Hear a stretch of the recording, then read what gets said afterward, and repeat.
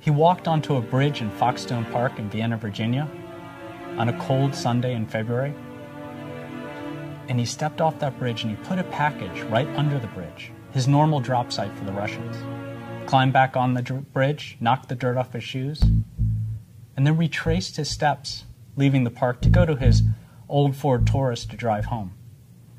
Happy in the fact that he just placed his final drop for the Russians after 22 years of espionage. And as he reached his car, he reached into the pocket for his keys, pulled them out, and two panel vans screeched to a halt. Sliding doors opened, SWAT teams jumped out, they leveled automatic weapons at him, told him to drop his keys and raise his hands. He said the guns are not necessary, and they arrested him for espionage.